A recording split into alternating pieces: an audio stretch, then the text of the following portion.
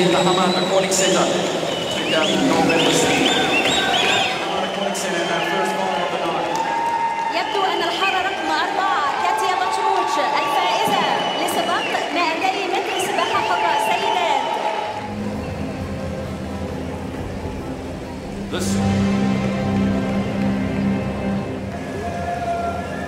Ladies and gentlemen, the national anthem of Lebanon.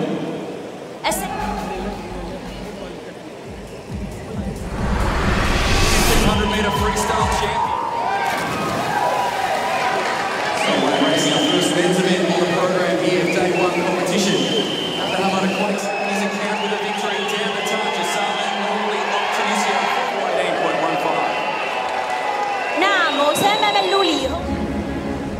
The silver.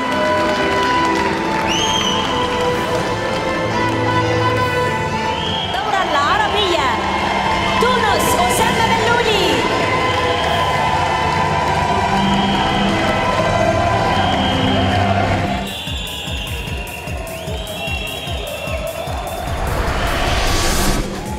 الحارة رقم 4 فريدة عثمان مصر.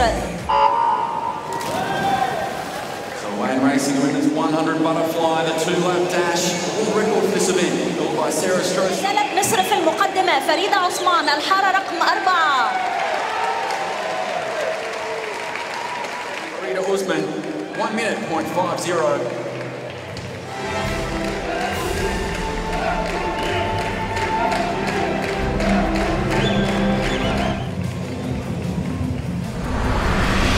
Lane 3, a finalist in the 2011 Man Nostrum Tour in Monaco, representing Algeria. الحارة رقم 3 نسرين. So we're racing the 1-lap dash here, the 50 breaststroke, our first 50 of the meet. And the times, well, they should be just around the 30-second mark. يبدو أن الحارة رقم 4 المغرب صار حارة رقم 4.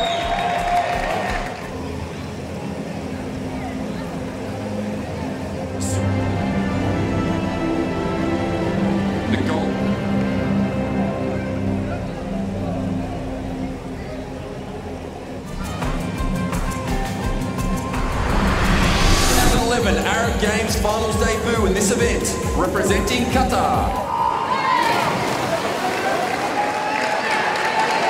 So on the event on day one finals program here. It's on the wall.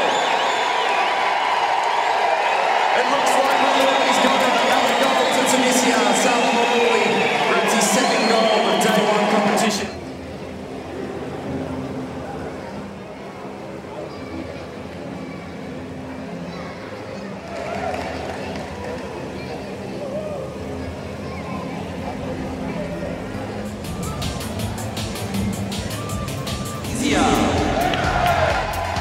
الحارة رقم 4 في الحارة رقم 5 هانيا مورو مي مصطفى فريدة عثمان. في الحارة رقم 6 سارة حياجنا جريس إبراهيم تاليتا بقلة. So this is it, ladies and gentlemen, boys and girls, the last event on our day one finals program here in 2011 Doha. الحارة رقم 5. So down the touch will be Egypt that take the gold.